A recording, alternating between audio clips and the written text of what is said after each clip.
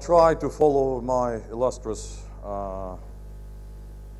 colleagues by giving a short lecture. Last time I gave, it's just the tragedy of our times. Last time I gave such a lecture to Georgian audience was in 2002, which is 11 years ago, and that was your current president, Mikhail Saakashvili, at Yale University. It's a very rare, it was funny, and I can tell you, yes. The feedback from Mr. Saakashvili later, if you're curious. It's a tragedy, you know, we're neighbors, and we meet so rarely, and now when we meet, we have to speak English to each other, because we don't share a language any longer. So I'll try to follow the great line from one of the most intelligent conservative thinkers of 20th century, and one of the greatest economists who really understood capitalism, Joseph Schumpeter, who said that for world economy, 1 century is like 1 day. It moves very slowly. After all, its structures are moving very slowly. So I'll try to bring us to this moment today by giving an overview of what happened since 1914. Since 1914, this is when really 20th century happens. Because you must realize, you know, of course you do realize, but we don't notice usually, that the best indicator of the change of centuries is not the calendar, and it's not economic indicators, it's the fashion. It's the way people dress. If you look people dressing in 1914, it's still very much 19th century dress. Men with beards, a beautiful mustache, ladies in crinolines, well, those who could afford that. And if you look at the fashion in the 1920s, that's the fashion which is pretty much still with us. That's the leather bomber jackets coming from the Air Force. That's the bureaucratic suit with necktie, or ladies wearing some kind of bureaucratic suit.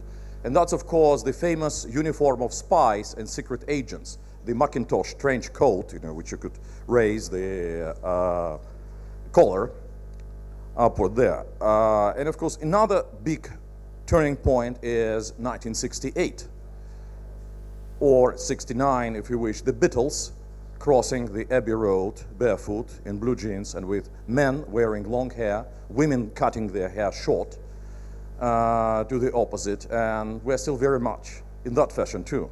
So in that respect, we'll live both in 20th century still, but in some respect also in some kind of post-1968 century. So what was that? I'll try to center this on this mini lecture on Georgia, since we have this privilege of being here. I'll try to connect big world trends, kind of Fukuyama style, to this place, at least. So let me ask you several questions. You know, first of all, do you realize what was the biggest producer of oil in 1914 in the world? Standard Oil, right? So that's Rockefeller, and Baku. And from Baku, how do you get that oil to the world markets? From Batumi, which explains so much, actually. For instance, why Karabakh ended up in Azerbaijan and not elsewhere. You know, all these decisions by the Bolsheviks in 1921 are very much about oil. And who was the American president who lost a lot of money in the Russian Revolution and therefore decided that revolutions are very important? Was Herbert Hoover, or Gerbert Hoover, as we call him. What did he own in Georgia? I said mining interests, right? Mostly manganese. Yeah, the Hoover Archive in Stanford, as you probably know, was very traumatized. He lost gold in Lena in Siberia, and he lost a lot of manganese and copper interests in Georgia. That was a big shock, you know, for people like Rockefeller. At the time, you know, just one funny snippet of information: the country, which later would be called Saudi Arabia, was getting its kerosene from Batumi. You know, there was a monthly shipment. This was a very important place. But in 1914, if you need any argument to doubt capitalism, this economic and geopolitical system has committed suicide. Very much like Titanic, you know, it was a big, very technological enterprise. It could not sink. In 1914, the greatest powers of its time, and today we don't even think much of them as greatest powers, but it was British Empire. It was not the United States. It was Austro-Hungarian Empire. hasn't been around for a while, right? It was the French Empire. Remember French Indochina, French Madagascar, French West Africa, French Equatorial Africa, right? And even Belgium with its Congo, and of course Russian Empire. They committed a group suicide because they did not calculate what it would mean using machine guns against machine guns, what it would mean 10,000 machine guns against 10,000 machine guns. Capitalism basically ended in a massive group suicide of its leading powers because they failed to calculate the consequences. Right, there are lots of instances actually in history when incredible events happen precisely because the elites failed to calculate the consequences. This is why the French Revolution actually happened in 1789. There were very smart politicians in France, but they were very smart about court intrigue. They could not envision people going in the streets and staying there and trying to elect executive bodies. This is very much like the Soviet Union had collapsed. Those of us who remember those times, you know, why did it collapse? Because nobody, probably including Zviad Gamsahurdia, for instance, could not envision Soviet Union collapsing, right? Even in August 1991. It was just impossible. That's why it collapsed. People behaved on the assumption that, oh, this thing will never collapse, so we can do whatever it pleases, and it did collapse. In 1914, nobody believed that capitalism could go extinct. It was at its pinnacle. It was like Titanic. It was a technological miracle. It did collapse. So what came out of its collapse? Well, first of all, of course, the Bolshevik Revolution in Russia, for which, you know, a major responsibility, of course, belongs to Georgians and Armenians, as you know. Those of you, I actually tested it, you know, the old Soviet joke about Georgians, you know, один Gruzin, one Georgian is cult of personality, Stalin. Two Georgians, cult of personality plus mass repression, Stalin and Beria. Three Georgians, God forbid, we never saw it. Что? Три грузина, упаси Боже, еще не видели. Да? Один грузин, культ личности. Два грузина, культ личности и массовые репрессии. Да? Why? Why? Let me ask you. So what was happening, of course, that there was a very active revolutionary underground in this city and in Baku. And it was a terroristic underground with very special traditions. It was very ideologically motivated. It was riddled with spies and double agents of Akhranka. And therefore, believing that your comrades could be traitors was absolutely natural. And what do you do with traitors? So these kind of people come to power in Russian Empire, and they managed to win the civil war. And they recreated the only empire which was recreated after the First World War was Russian Empire. Not Ottoman Turkish Empire, not Austro-Hungarian Empire. And very soon, of course, you know, this was the beginning of the very rapid end of French and British and Italian and Belgian empires. Only the Russian Empire managed to be recreated by revolutionary terrorists. What is important about these revolutionary terrorists is that these people really believed in progress, they believed in technology, and they believed in exactly what Jeff described to you as this German school of economics. They were very Germanic kind of type. They were inspired by Karl Marx, but they really acted not on Karl Marx because Marx never wrote a blueprint how to do things. They really relied on other Germans, on the great planner of World War I, Walter Rathenau, and on the chief of general staff of Kaiser Germany, General Erich Ludendorff. So these were the real inspirations for the planned economy of Soviet Union and for the militarization of not just Soviet economy, but its entire population, which basically became one military camp, one enormous factory. And when you create one enormous factory, you have to take care of the people, right? They are your labor. Just one simple example. In 1917, in Britain, also a very seminal event took place. British War Cabinet introduced kindergartens or daycare at factories, right? Детские садики. Why?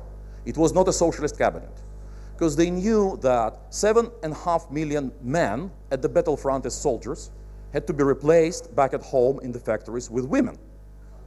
Women tend to have children. And it's good because children today, 18 years later, become soldiers. You want healthy soldiers, you want patriotic and devout women, you have to build kindergartens in the factories. So this is where World War I really gives the beginning to all the events of 20th century. Another very important event, of course, was the coming to power of Nazis in Germany. Let me ask you one very important, very simple question. How many of you know who was Obergruppenführer von Backe? Herbert von Backe. Anybody ever heard this name? Nobody really. He comes from Tiflis. He's the man who masterminded the Holocaust. He is the man who really invented the mass annihilation of Jews and Gypsy. He was born in Batumi in 1895, I think. He graduated from Tiflis Gymnasium. During First World War, he was deported because he was German, a local German. He was deported to Siberia by Tsarist Russian forces, hated Russians ever since then. During Civil War in Russia, emigrated back to Germany. He was one of the earliest members of Nazi Party. Since 1921, he was together with Hitler. And Herbert von Backe became, once again, you know, you never heard the name, so you don't know what was his job. He had a job in the Third Reich. He was Minister of Agriculture, Minselshoz. So have you ever thought that Ministry of Agriculture of the Third Reich was responsible for the mass extermination of people? And it was, because Herbert von Backe very nicely calculated how much food would Germany have to produce if they wanted to keep 10 million soldiers in the Wehrmacht fighting. They don't grow food, but they eat. They need another 25 to 35 million people in the factories working. And still, you know, there is the civilian population in towns. Is there anything left for Jews? Is there anything left for concentration camps? So it was the famous, and now infamous, in a memorandum which he sent to Adolf Hitler, explaining that we cannot even use these people as slave labor. We must kill them if we want to win this war. Why I'm telling you these stories? Because not only because it's just incidental that Backe comes from Tbilisi or from Tiflis. It just happened so that he was a very rationally thinking manager. Just like Stalin. You know, Stalin and Hitler are considered to be crazy usually today. You know, we tend to dismiss them. And this is actually very wrong, because Stalin and the people around him, like Ordzhonikidze, like Kirov, you know, they went through very brutal civil war. First, the experience, of course, of underground, then very brutal civil war. But these people knew their economics very well. They just admitted that in managing the economy, you can also kill people. It just so happened, you know, that they had this experience, and say somebody is speculating on the hard currency in your market. How to stop it? The suggestion from Felix Dzerzhinsky was, who was actually Minister of Economy in 1927, no longer in Czechia, just forbid dealing in hard currency and shoot publicly in the streets 10,000 currency speculators. That would teach them a lesson. Right? Backe, well, you can starve to death 7, 10, 11 million people. You know, if that helps to feed your army and send it in battle. It was actually both reactions from Stalin and Hitler were actually very rational reactions to the rise of American power. Since 1918, when the United States really won the First World War, because coming with 1 million soldiers, coming with all the enormous American potential for building weapons, it was clear that they decided this, the fate of the battle in Europe. It was also very clear that capitalism in Europe was finished. Somebody will have to replace it. So one project was the Third Reich. It could be the Nazis. And that would be a world order. Basically, by 1941, when Hitler attacked Soviet Union, it was already a European Union fighting against the Soviet Union. It was the entire Europe, right, united under the Nazis. It could be, of course, the Soviet project of World Socialist Republic, and it could be the American project of globalization. Fortunately, as we know, in this triangle, and what is quite interestingly, there are three powers, America, Soviet Union, and Nazi Germany. They thought of the other two as being basically the same. From the standpoint of Hitler, both America and Russia were Jewish states.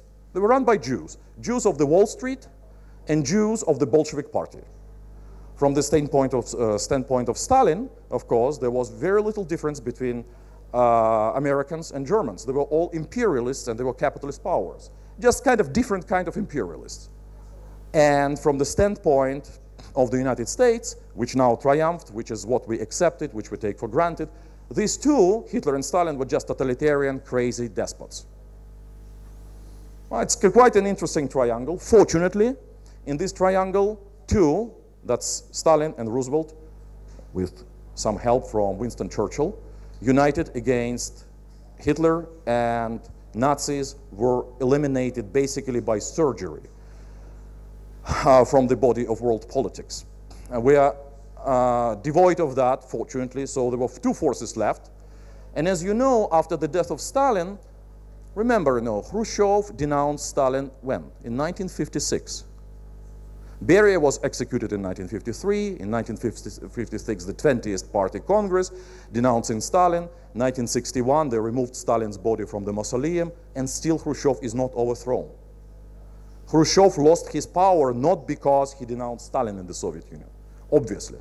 Khrushchev lost his power in 1964 when he tried to disestablish the central ministries of the Soviet Union, this enormous Ministry of Agriculture, Ministry of Light Industry, Ministry of Heavy Industry, Ministry of Everything, which were created in the 1930s, which were essentially the equivalent of American big business and big corporations. This is what really cost his job.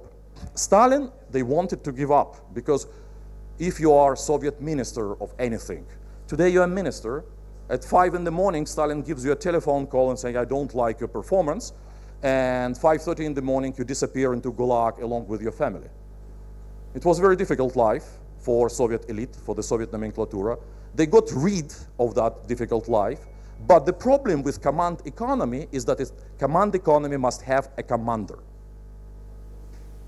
Without commander, command economy becomes kind of Brezhnev style, everything is bargaining for a bit more for my republic, a bit more for my ministry, nobody is doing anything. And kind of the Soviet Union is slowly drifting towards collapse. It's a big country, it had lots of resources, it got oil in the 1970s, it helped, so it was like a super tanker. It takes several decades before it collapses. But it did collapse. And remember how it did collapse. Can you really blame it on democratic forces? Come on, people were still way too disorganized to overthrow the whole Soviet Union. Americans, I kind of doubt it, if they wanted to get rid of Soviet Union, why they couldn't get rid of Fidel Castro first? Why is he still alive and in Cuba? What happens with North Korea? Why? I kind of doubt that proposition. So what I suggest, and we can talk more about it in questions and answers, that the Soviet Union was disestablished by its own elite. So in 1989, Soviet elites saw what happened to East Europeans, to Ceausescu, to Honecker. They realized that, holy cow, that we are next. And as long as Gorbachev is in Moscow and he's crazy, and as long as we have protests in the street, which are being used by Moscow against us. So what is the escape? And there were two escapes, and both escapes were suggested by neoliberal ideology. Privatization. Remember, what all democratic forces in the Soviet Union demanded in 1989. They wanted market, they wanted free elections, and they wanted sovereignty. So the position of any good politician in this situation should be, you want sovereignty? Okay, Ukraine is now independent. And I am Kravchuk, former secretary for ideology, is now your independent, very national-minded president. Remember Haidar Aliyevich Aliyev, who said that he became general of KGB only to help Azerbaijanis because he cared for his republic. Remember Eduard Amvrosevich Shevardnadze, who said many very similar things at the same time. So it was their reaction. Sovereignty, we become independent. Privatization or markets, very good. So I privatize for my brother-in-law and for my sisters and for my clients. So this reinforces my position. And the third was competitive elections. You want competitive elections? Fine. And you know what happens with elections in these situations. So all three slogans were snatched, very nicely used. The problem was that collectively this was crazy. Gorbachev was trying to negotiate from position of collective power, the inclusion of Soviet Union in kind of German-led alliance of a bigger European Union. Now, with Turkmenistan, with Moldova, with Georgia, nobody was going to seriously bargain about admission, surely. Who needs basically these third world countries? This is what happened in this part of the world, and this is what, to conclude, to bring us back to American hegemony, what reflated American hegemony. They had their own problems. Today, it's even hard to remember. In the 1960s, they were killing presidents in America. There were around 400 terrorist acts every year in the United States. Race riots and all these things. Martin Luther King, what happened to him, Robert Kennedy. We kind of forget, so how traumatic were the 1960s, and then come the 70s and the crisis, economic crisis in the United States. They tried, like all politicians, they made all the mistakes they could make. They pushed every button, they poured more money into the economy, and it didn't work. Remember, President Carter tried to appease Iran, and nothing works. They took American embassy hostage there. So what happens next? Comes President Reagan, and he says, do something. Well, economic advisors said, and now you can actually read this, it's very boring, but you can read verbatim in PDF format, online, all the transcripts of internal negotiations in the Federal Reserve from the late 1970s. You can read what Paul Volcker is saying, but you have to understand the jargon of bankers. My colleague, Monica Prasad, in University of Chicago, did this work. And I trust Monica, because Monica knows what she is doing. She says they obviously did not know what they were doing. Pretty much like when Gorbachev came to power, the joke was that Gorbachev could not mean what he is saying, but he certainly knows what he is doing. But the truth turned out to be exactly the opposite. He did not know what he was doing, but he actually meant all these stupid things he was saying. The same actually is true with American Federal Reserve. They did not know what they were doing. They just, instead of lowering interest rate for the banks, it was in the 1970s you could borrow in the world for 2 or 3% a year. In 1979, it went up to 14%, through the roof. Lots of governments went bankrupt around the world, but the money poured, imagine if you have $1 million. Just not a very big sum of money, but $1 million. What would you do with it? Okay, after you paid off all your debts to your friends, you bought a house, nice car, you have to invest it somewhere. But where? In China, tomorrow there will be another revolution in China. And these people it's very difficult to negotiate with them. Where? Well, probably in Europe, but Europe is, they're in gridlock, it doesn't function. Where would you invest 1 million? There are not very many opportunities in the world. So you go into the American stock exchange, most likely. New York Stock Exchange, you go into American equities market, you invest somewhere in the United States. Why? Because it pays 14% a year, and America cannot go bankrupt. It's taken for granted. So money from the world in the 1980s and 90s, not just any money, but 2/3 of investment capital available in the world goes like into a funnel, into Voronka, goes into the United States like this and disappears there. This creates, of course, this enormous prosperity, which I could experience and observe firsthand while I was teaching in Chicago. I saw what was happening with my house, so my house was growing from 200,000 to 600,000, 800,000, and then boom, it collapsed and it is back to $200,000 again. Right, this kind of bubbles, going up and down. It was quite incredible what was happening, but it was also unbelievable. It cannot collapse. It's like Titanic. It's like before 1914. British Empire will be there forever. It will be there for another 500 years. The Soviet Union cannot collapse. Yeah, it's after Brezhnev, there will be the second Brezhnev. After the second Brezhnev, the third Brezhnev. They will be dying forever, right? This kind of feeling which people always have, that what was shall be. It's like in the Bible. What was shall be. Что было, то будет. Everything flows and nothing changes. But it can change. This is what we're talking about. The 20th century had three great ideologies: fascism, communism, and liberalism. Two of them were eliminated. Liberalism is about to collapse. This is what we're talking here. The question is what we're going to do next. Thank you.